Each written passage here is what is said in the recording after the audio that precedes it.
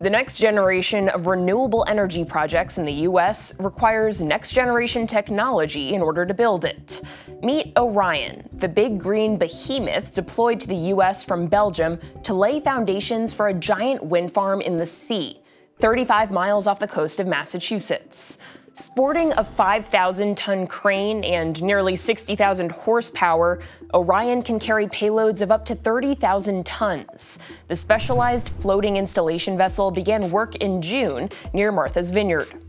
Designed by offshore energy and marine infrastructure contractor DEME, Orion is poised to play a crucial role in the Biden administration's green energy push. This is about building a new energy infrastructure in the United States that doesn't rely on the burning of carbon and that can help us address the climate emergency. Without vessels like the Orion, we wouldn't really be able to build offshore wind. Alongside a vast team of support ships, the 700-foot-long vessel will erect 62 turbine foundations for what will become an 800-megawatt wind farm, expected to generate electricity for over 400,000 homes and businesses in the state.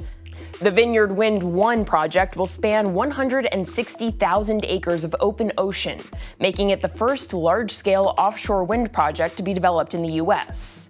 Once up and running, experts believe it could help reduce carbon emissions by over 1.6 million tons per year, which would be equivalent to taking about 325,000 gas-powered vehicles off the road. Here in Massachusetts, they're procuring more offshore wind. Their next solicitation is going to be, somewhere around 2.4 to 2.8 gigawatts, which is 28,000 megawatts of power.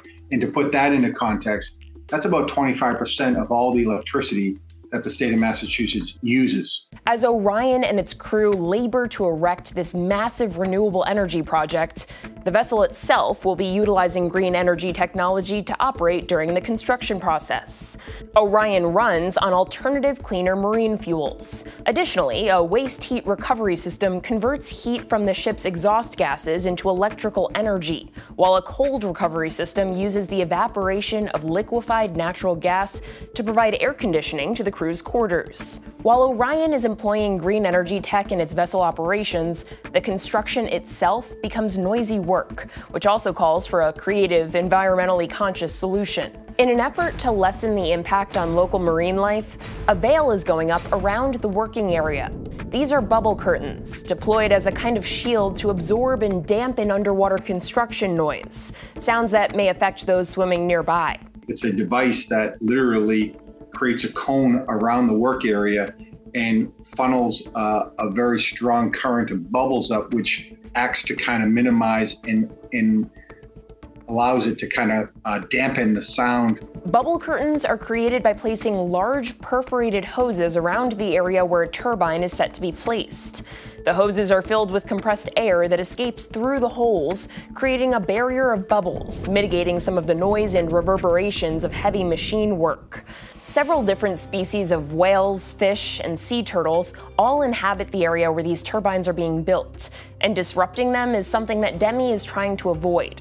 DEME is supporting the effort in order to make sure that we're not having any negative impacts to the marine mammals, in the vicinity of the projects. In partnership, with environmental constituencies and NGOs and scientists from around the world who have basically designed what they believe will be the best ways to mitigate impacts. After wrapping up construction in Martha's Vineyard, Orion's next U.S. destination will be Virginia, where it's slated to install 176 turbine foundations for a project backed by Dominion Energy. The building of those turbines will take place from 2024 to 2025 during a specifically designated spring to fall window to avoid overlapping with the migration season for endangered North Atlantic right whales. Thanks for watching. In this time of media mistrust, Straight Arrow News is on a mission to bring you unbiased, fact-based reporting. So like and subscribe to Straight Arrow News below. And to see all of our content, go to straightarrownews.com.